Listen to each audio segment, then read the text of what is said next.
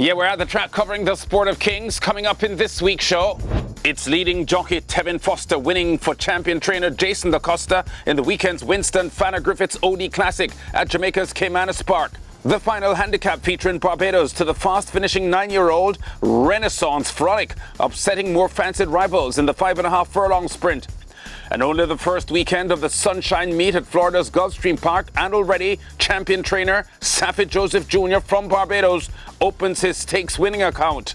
Plus the regular check-in on the number of Caribbean wins in North America. We're kicking things off in Jamaica, where 8 runners contested Sunday's Winston Griffiths Classic at Caymanas Park, the 4th staging of the event, honouring the retired Hall of Fame rider who has an all-time best 1,663 wins in Caricom horse racing, including a world record 44 classic wins.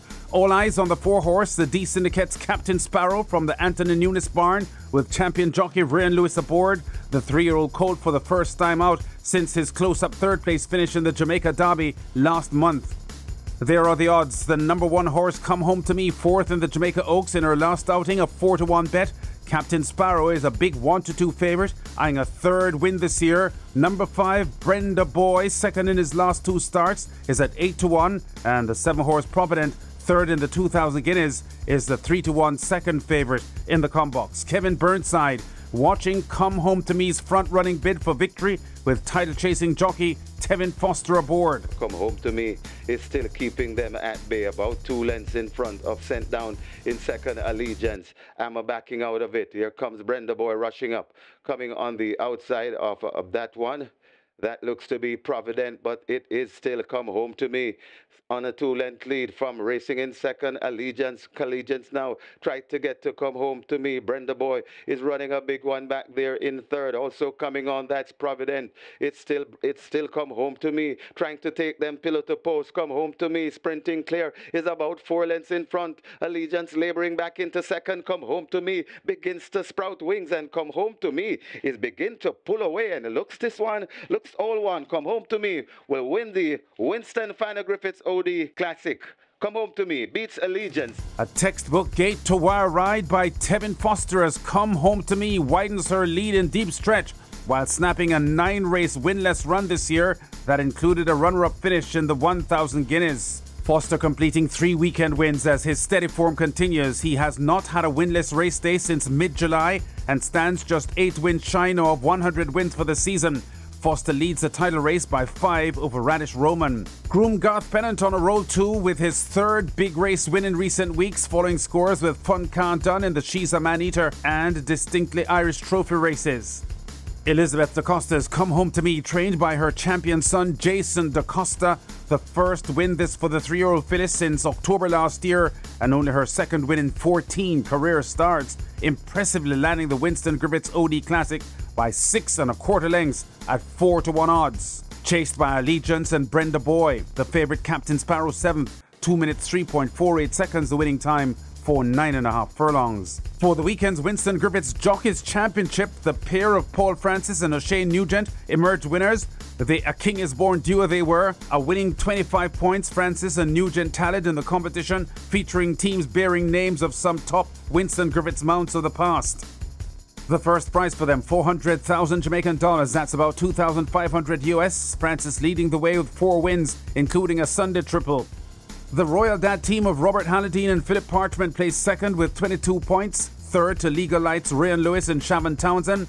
Placing 4th, the Eros team of O'Neill Mullings and visiting jock Arnaldo Bocachica, who won Sunday's Kenneth Mattis OD Memorial co-feature aboard the Head Cornerstone.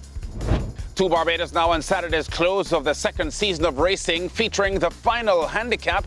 Billed as a clash between the speedsters Dominus and Zazie, coming off a mid-July 5 furlong track record run in the Ginger Lily Handicap. Zazie and the 6-horse So Suave both going for a hat-trick of wins at the Garrison. Here's Dean Springer with a race call. Dominus explodes from the gate and opens up a 1.5 lengths from on the outside Zazie.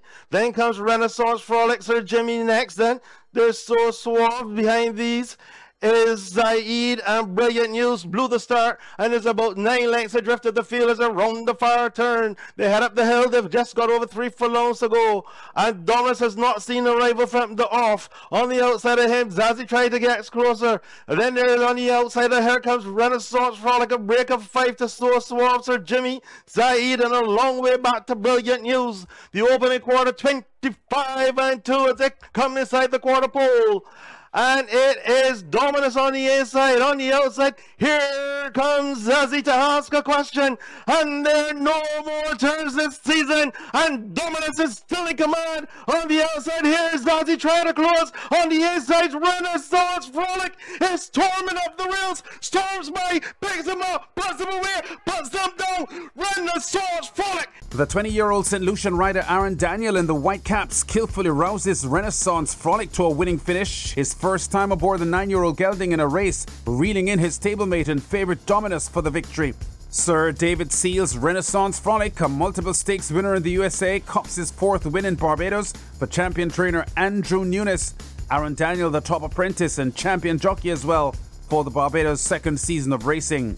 Renaissance Frolic has a 7-2 bet, lands the final handicap by 2 3/4 lengths over the odds-on favourite Dominus, with So Suave 3rd, the 3-1 second favourite Zazie finishing 4th. 104.40 the winning time for 5.5 furlongs. Barbados racing now on a break until the 3rd season of racing starts on the 1st of November. Still with the Barbados team, because Saffie Joseph Jr., who learnt the business at the Garrison Savannah, remains the most consistent newsmaker in this weekly At the Track show.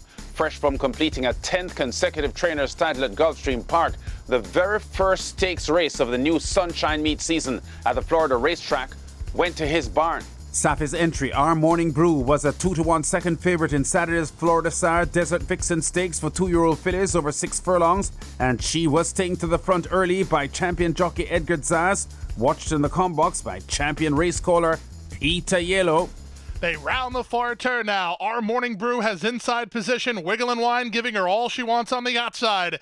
Racing in 3rd is this big favorite, Win and You're In. Glory Glory is underway at an upset price. 2.5 to Don't Fool With Me. Dropping back now is Be a Queen and Slew Diva as they race to the top of the stretch.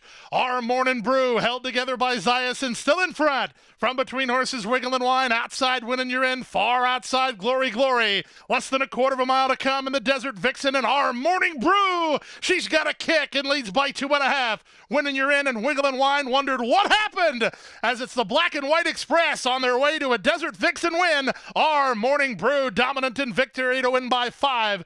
Our Morning Brew kicks away from her field for the imposing win in the Florida Sire Desert Vixen. In the hands of Edgar Zaz, a Caribbean 1-2 finish here. Jamaican trainer Jose Pinchin's Wiggle and Wine second, 5.5 lengths behind the winner, who clocks 110.85 for the 6 furlong sprint. One of 3 winners on the afternoon for Saffie Joseph Jr., who already leads the new season with a whopping 6 wins on opening weekend. Saffie also had 3 wins at Kentucky Downs in the past week. Our weekly tally of Caribbean wins in the USA and Canada now. Before we go, in the past week since our last show, I've counted 79 victories. Among them, the Barbadian Rashid Hughes, who rode a magnificent 4-time run Friday at Century Mile. The Jamaican trainer Ricardo Bailey had 3 wins at Thistledown. Top jockey Patrick Husbands had 3 wins at Woodbine, where fellow Barbadian Juan Crawford had a win, plus 2 victories at Fort Erie. And TNT's Pravin Badri had 3 wins to remain the clear #1 rider at Assiniboia Downs. We've been at the track, covering top stories and exciting races in the sport of kings. Check us out again next week.